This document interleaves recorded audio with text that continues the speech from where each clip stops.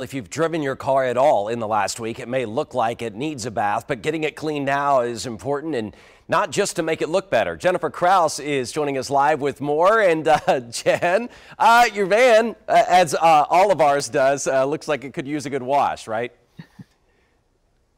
Oh, absolutely. Yeah, it has a bit of snow, ice, salt, that gray, dusty grime residue all over it, as most people's cars do. And as you say, you want to get it off not only to make it look better, but if you don't, it can be dangerous. If you've got one of those backup cameras, that residue can cover it and obscure your view when you're trying to back up. And a lot of newer models have advanced sensors and cameras all around the car that need to be clean and clear in order for them to work and do what they need to do.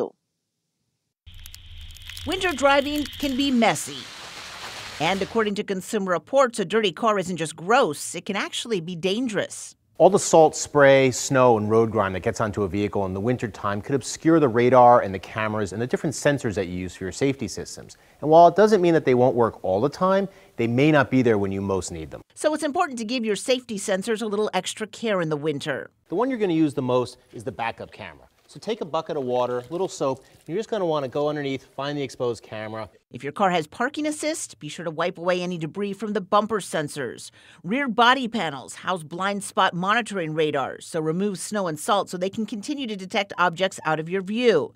And many new cars have radar sensors behind the front grille, so keep that area clean of snow as well.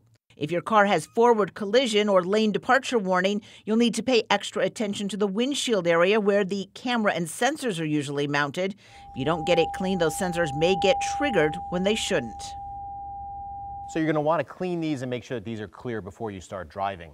One final thing to consider, a 360-degree camera system is on some vehicles. They're usually under the mirror area. You're going to want to reach under here, make sure that these are clean, just like you did the front and rear cameras. Now, once you have everything clear and clean, other things you can do during the winter. Number one, check your tire pressure. I know a lot of cars, when the temperature drops, the sensors show that you've got low tire pressure. Check your tire treads and always make sure that you have at least half, if not a full tank of gas. And if you drive an EV car, make sure that you have at least 20% charge.